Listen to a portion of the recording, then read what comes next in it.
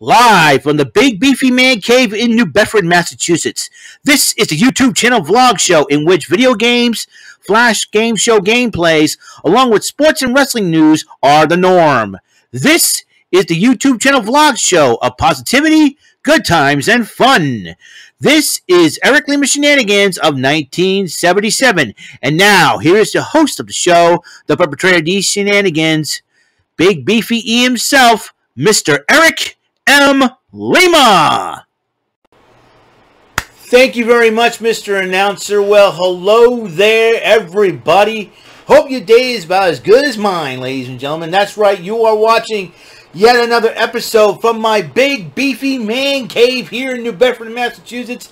It's Eric Lima Shenanigans of 1977, episode number 15 of the show. That's right, it's today's September 15th. Appropriately, episode number 15. Would you believe that? 15 on 15, ladies and gentlemen. What is happening, everybody? Hope you guys are, like I said again, having a very blessed day. Hope you guys a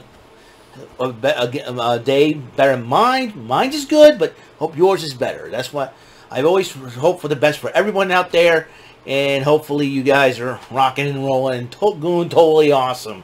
As you know, I had a lot of positive feedback on this channel and in this room and everything else. I want to thank everybody for that.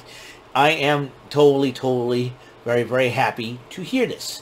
So we're gonna keep on going, keep this shenanigans train rolling. What's going on? And I got a new intro, and I decided to straighten out my outro too. So if you see me bleed or anything, I just try to finish shaving, man. So I want to look good for the public, man. That's how I do things, okay?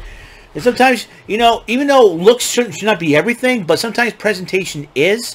Sometimes, and I got to at least look presentable. I don't want to look like a bum off the streets going, ugh, you know what I mean? It's I'm like, what happened to this guy? Is this guy on crack or what? It's New Bedford, anything isn't be possible, but well, I don't do drugs, man. So people will look at me and act like I'm doing drugs. No, I'm just being goofy and having fun and. I'm high on life. I'm high on life and on the Lord Jesus Christ. Let me tell you. So I'm just having so much fun here. So we're gonna do some AEW. This is a purple. You thinking 205 Live? No, there's no 205 Live here. AEW is like the Forbidden Door type deal. AEW Impact. Some that. And this is AEW Dynamite from last night. And this took place in Albany, New York.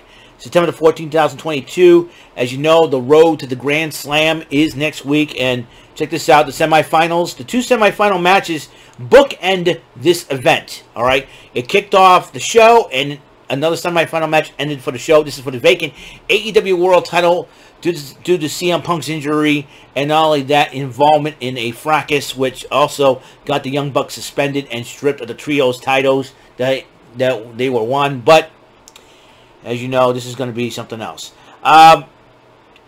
Semi-final for the AEW title tournament. Jon Moxley going against former 2 or 3-time TNT champion Sammy Guevara. And Guevara, shockingly, without his lovely wife, Ty Mello, at ringside. I don't know if it was a plan or not. But the match was going well. Moxley had everything well in hand until Ty Mello and her best friend, Anna Jay, A.S., came down to ringside. Anna Jay got the referee distracted. Ty Mello low blowed Jon Moxley. And Renee Young Paquette was not very happy about that. She tweeted it. She said, "Get your dirty hands off my man," something like that.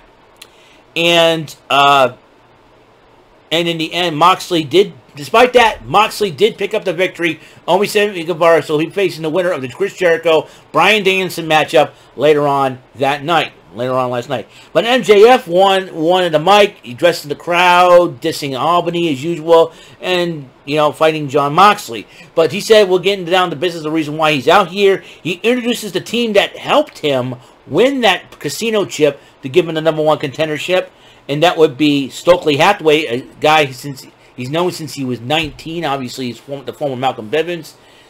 He said he's been best friends with him since he was MJF was 19, which is really cool. And then it was the Firm with Ethan Page, and the funniest part is Stokely Hathaway hugs Morrissey. Morrissey's standing there. yeah. Probably Morrissey's probably thinking, I don't know whose smaller guy's annoying, Enzo or this guy right here. You know, forget about it. You know, Yeah, SAWFT, soft. A little bit of joke here and there. Anyways, Stokely Hathaway cuts a promo about when MJF came to him and said, hey, listen, you know, and all this. And he said that each and every member, you know, has something. W. Morrissey does anything the heck he wants because he is 7 foot tall and you can't teach that. Lee Moriarty, he wants the ROH Pure title, currently held by Daniel Garcia. The Gun Club want the tag team titles, Austin and Colton Gunn. They said they're sick and tired of being in the shadow of their broke-ass daddy. Oh, really? That's really mean. That was really mean. When it comes to your family blood is thicker than water. And then Ethan Page wants the All-Atlantic Championship.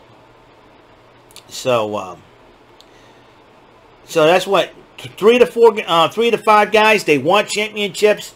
Morrissey, I'd say have him take the TNT title from Wardlow. You don't want to call Wardlow's rap either. But might I digress? Well, Alex Marvez interviewed Jungle Boy and Lex Nair interviews Jay Lethal about their matchup last night because they. The Jungle Boy was not in a very good mood, obviously, because what Luchasaurus did to him and all that. So, they had their matchup, and it was a hard-fought matchup, and despite that, that Sanjay Dutt, who's also out of his mind and all that, ended up, Jungle Boy ended up picking the victory over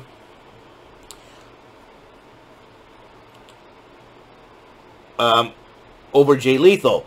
Hook and Action Bronson will team up for the very first time. Action Bronson will make his AEW wrestling debut as they face 2.0. Cool Hand, Angelo Parker, and Daddy Magic Matt Menard. Those two guys, those two guys remind me of the Quebecers. They're all from Montreal, Quebec. All they do is a lot of this. Always loudmouths.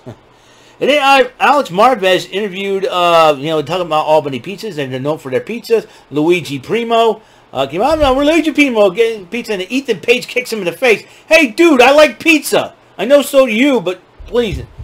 He goes, I'm doing something for once, taking this job seriously. And then Danhausen comes up. Hey, Egon. I don't know why he calls him Egon. I think he watched too much of the Ghostbusters, Egon Spangler, 80s reference, kids. Google it. Soundwave. Okay, anyways. and Danhausen, and then Ethan Page goes, I want to be king of the Atlantic, but in order to do that, I'm going to beat up the court jester, and that's you this Friday night on Rampage. Tomorrow night on Rampage, Danhausen. Yes, boys. Yes, boys. Yes. Egon. Do this. PT Cruiser. I like Danhausen. That guy is funny. Okay, anyways, I know he's supposed to be some kind of demon or Pazuzu or something like that, but no, but he's trying to be an entertaining dude. His character is very entertaining here. Egon. Yes. Hey, this Lima guy here. He's wearing a Soundwave t-shirt. Hey, very nice for the evil. He probably give me a shout out. Anyway, that's Lima or Lima Bean. I hate Lima Beans. Anyways, might I digress. They're going to be for each other. Darby Allin does more skateboard stunts. And then Matt Hardy admires Darby Allin to the point where he's challenged him to a match at Rampage. That's going to be a great matchup one-on-one because Matt says he reminds him a lot of his brother Jeff. We will see, who knows, a new partnership can come out of that matchup. Who knows for sure. I would like to see that. Well, Powerhouse Hobbs, in short work, beat up Matt DiMartino in about, 2 or 3 seconds? Hobbs just picked up the victory. And he addresses a new chapter, probably going after a championship. But Ricky Starks came to the crowd and decided to brawl with him. And then busted up Hobbs in the lips, so looks like those two ain't finished yet. Death Triangle addresses Swerve and Our Glory. They're talking about adding more championships to their already trios titles. The tag team matchup was happened. The Lucha Brothers challenged Swerve and Our Glory. And Swerve and Our Glory did pick up the victory. The Acclaim came out, and Max Caster did not do a rap, but he says, you interrupt one of my raps again, I'm kicking your rear end in. In fact, next week on Grand Slam, we're taking those titles. So, another matchup. So, I think the Acclaim is due to get those championships. And Max Caster's been over with the AEW crowd now, which is really, really super cool. I mean, dude's just out there, Anthony Bowens, I always have it funny when he goes, Sesame Daddy ass. Well, he's a crazy dude, but got all of them. So Alex Marvez interviews Pac, and Pac is like, what do you mean? We're still the Trios Tag Team Champions, so they lost. And then Orange Cassidy did an orange punch in the face. He's going to double champion? I don't think so. And that match is going down next week on Grand Slam. Crazy things happen, man. Crazy things happen. And Toni Storm and Athena addressing Britt Baker, who basically took out Hikaru. It was supposed to be originally Toni Storm and Hikaru Shida. They're my favorite girls. But Britt Baker took out Hikaru Shida before the match.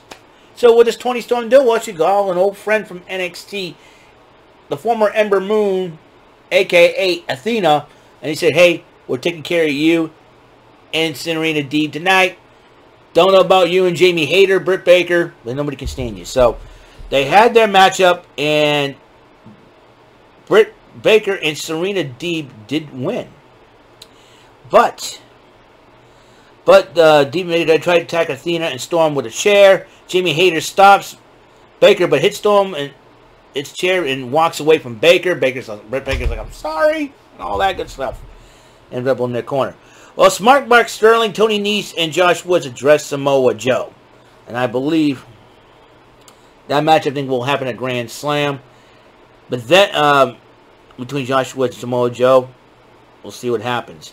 AEW, now the other semifinal, Bryan Danielson versus Chris Jericho. The winner will face Jon Moxley next week in the Grand Slam. It was a heck of a matchup. Bryan Danielson did Chris Jericho. Moxley comes down and basically shakes hands with Bryan Danielson. So both members of the Blackpool Combat Club will go at it. Either way, the Blackpool Combat Club is going to be having a world champion in their stable. That is for certainly sure. Yeah, so tomorrow night on Rampage, we're going to be having a lot of fun here. So, that is it. That is all the time we have on the show. My announcer will take you out on the 16th episode of Sweet 16. The first very episode of Tomorrow and Thursday's Press Your Luck. As you know, I'll play the Elizabeth Banks version first, and then the Peter Tomarkin version first. But here's the difference: there'll be no returning champions. We're starting things off fresh and new. I gotta make sure I get that squared away. All right. I'll see you guys later. Mr. Announcer, take us home. That is all for today's episode. This is Mr. Lima speaking for Eric Lima Shenanigans of 1977. A Big Beefy E, do it for Bob Saget Production, and in association with A Sweet Bumbling Bofa Raver Telepictures and Distribution. See you next episode, and have a very blessed day.